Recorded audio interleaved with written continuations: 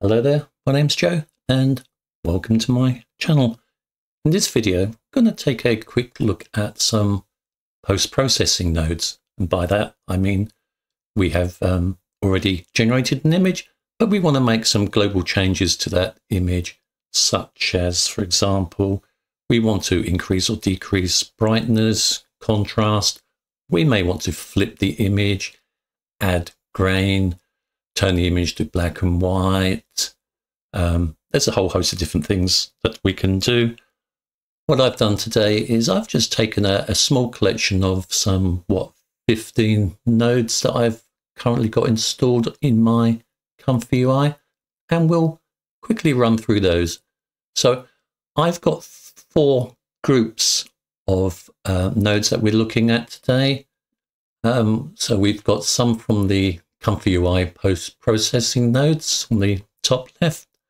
To the right of that, we've got just 4 default ComfyUI nodes, so they're already built into your ComfyUI. And the 2 groups at the bottom, we've got the Aegisflow utility nodes. I've taken 4 from there. And to finish off with, we'll look at 4 nodes from the ComfyUI extra nodes. Now, to install these, I'm not going to go through the installation process, but if you just go into your ComfyUI manager, select install custom nodes, and then in the search box, just type in the titles that you can see for the groups. So ComfyUI post-processing nodes or Aegisflow utility nodes, and you'll be able to locate them and install them, do a restart, and you're ready to go. Okay, let's then have a quick run through how my workflow hangs together, and then we'll start looking a bit more in depth into these nodes. So the way I've put this together is really quite simple, quite basic really. So the top row, so these 2 groups here on the top, all the nodes are fed by this image here on this load image. From the load image, they run through the nodes that we're looking at. So these 4 nodes here for the post-processing nodes. And then for each node, I added a preview image. Now, if you do get a little bit confused by where the connections are, you can just click on any of the nodes and you'll see that the connections will turn white. Makes it easier to work out what's going on. Okay, so I've also added this little AnyBus here. This is just, again, to reduce the amount of connection spaghetti that you'll see. And that's basically just running from the load image and then outputting to each of these nodes in the second group here. So this is just to make this a little bit tidier. Same thing for the 2 groups on the bottom half of the screen. We've got a different donor image in the load image. We've got 4 nodes from the Aegisflow and just 3 from the Vectra nodes. And the same principle, this load image is feeding into the nodes, which then feeds into preview image. And we've just stretched that across into the connection across into the AnyBus as image 2. And that feeds into the Vectra nodes, which in turn feeds into these preview images. So let's we'll start off with the default ComfyUI nodes as they're already built in, but before that, let's just generate QPrompt and just take a look at what these will actually look like.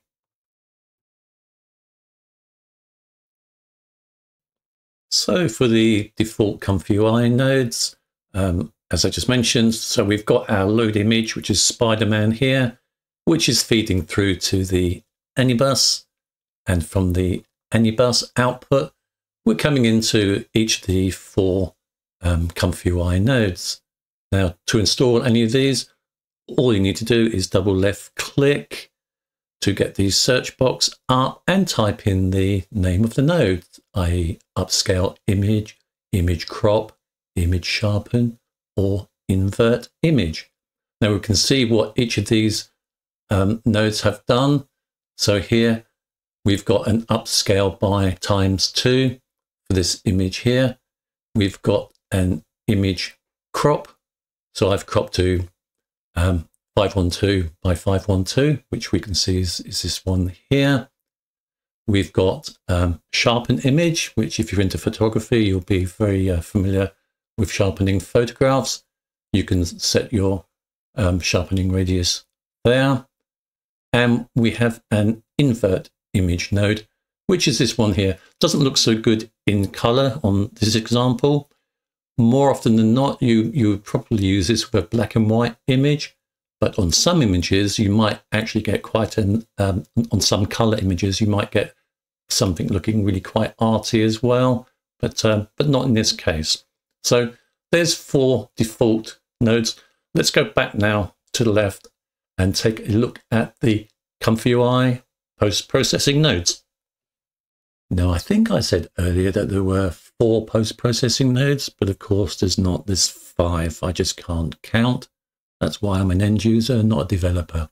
But let's take a quick look at what we've got here. So on this first node, the one that I missed out, it's actually, this node is feeding through to each of the other nodes. So all these nodes can be chained together if you want. We don't have to use them in isolation like I've done with most of my examples. They can be chained. However, so we'll start off, we have this color correct where we can adjust temperature, hue, brightness, contrast, etc., which is all very nice. This one node on its own is very useful. So yeah, so that's the color correct. Then that's feeding into the 4 remaining, as I said. So we have here, we have the pencil sketch, which is again quite nice. You can adjust the radius again there. We have quantize. We get the quantize effect there, which we can see down here. We can add film grade, again, more of a photography process, but you can do that. Quite nice there. And we have this thing called solarize, which I really I don't know much about that. Interesting to look at, and that's as much as I can say about that. So yeah, so that's just some of the nodes available in ComfyUI post-processing. So let's move on now to the Ages Flow utility nodes. So the 4 Ages Flow utility nodes I've selected, we start off here, we've got this brightness and contrast node. So you select either brightness or contrast from the drop down there. Below that, we've got this image flip. So we can flip the image either horizontally or vertically, which is quite nice. Moving down, another photographic term really for processing, we can add Gaussian blur to an image. And finally, this bottom one here, we have the flatten colors extra. And here we can basically choose how many colors we want to be processed within the image. And that's what we've got here, this little example here where I've just used 5 colors.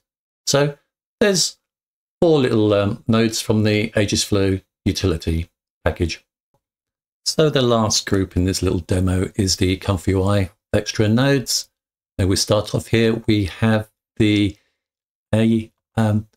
Instagram filters node, and if you select on that, you have all these Instagram filters that you can select from. You can get some quite interesting results on that. Below that, we have a hue rotation vector node, and by adjusting the levels in that, you can get some really quite interesting results from that. I had quite a bit of fun playing with that while I was testing this out. That's quite a nice one. And again, here we have the swap color mode extra. Again, if you select into it, you've got quite a few selections there, and this is what I use to create the black and white image. So that's the 15 nodes I've used. There are plenty more, as I said, and if you just go into the ComfyUI Manager, into the install custom nodes and type in image, you'd find an awful lot. You may find an awful lot more nodes that you can add to this list. But anyway, let's just to finish off, just want to look at a couple of ways that we can perhaps make this a little bit easier to use in your workflows. So to finish off, just a couple of suggestions of how perhaps you could use these post-processing nodes.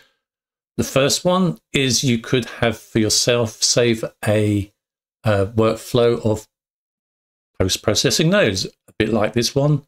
I'll put a copy of my workflow here into my Dropbox, and I'll add a link in the description in my YouTube for you if this is of any interest. Personally, I would like to do my post-processing on the workflow that I'm working from. So whilst it isn't too difficult to flip across to a workflow such as this, bring in your image that you want to change, that's fine. Save the image once you've processed it. I would probably myself plump for calling up the post-processing nodes that we want via templates. So let's have a look at that as a final suggestion. Now, templates in ComfyUI is a very useful tool where we can very quickly and very easily call up any nodes that we want, any number of nodes. What I'm going to do just two examples of how we can use templates. So let's, for an example, let's say I find these three pink nodes here from the Vectra nodes particularly useful. What I'm going to do, I hold down the control button and select all three of those and do Control C to copy them, and then Control V to paste. I'm now going to hold down the Shift to move those three. So I've got these three nodes here. What I'm going to do, I'm just going to pull them up side by side. I want to take up as little room as you can with templates because you're pulling them into an existing workflow which might already be busy. So the less space you take up, the better. So we've got these three nodes here. I would like to be able to call them up at will, so I'm going to add them as a template. So again, what I'm going to do is press the control button to select all three. And now I come away from the nodes and right click in an empty part of the workspace.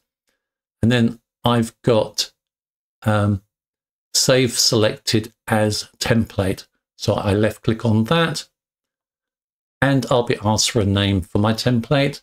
These are post-processing. So I'm going to call it PP1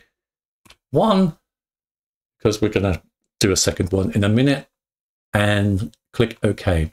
So I've now added those three nodes into my templates, and we'll look at that in a moment on a different workflow. And similarly, what we could also do along the same lines is if we have a particular node that we like, or even nodes, we could select a node, but we could also add in the load image and the either save image or preview image. So for instance, if I take this load image, I'm going to take the brightness contrast node. That's quite useful. And I'm going to select the preview image. I'm now going to hold down Control and do Control C and then Control V. So to copy and paste those. And now I'll take one click, I'll hold down the Shift and then drag these nodes away from the rest of my workflow. And then what I'll do is I will make these nodes pretty much as small as I can make them. Pull that right across there. And pull that there. That can be a bit smaller, no doubt. There we go. And then we've got a set of nodes ready to go. So I don't need to hook it up differently in my workflow. When I pull it in, it's ready. I just need to call up the image. So same thing, to add this as a template, I'm going to select each node. So select the first one, then hold down Control, the second, and select the third. Come away from the nodes, right click, and select Save Selected as Template. I'm now going to go and call that PP2. Click OK. And we've now added that as a template as well.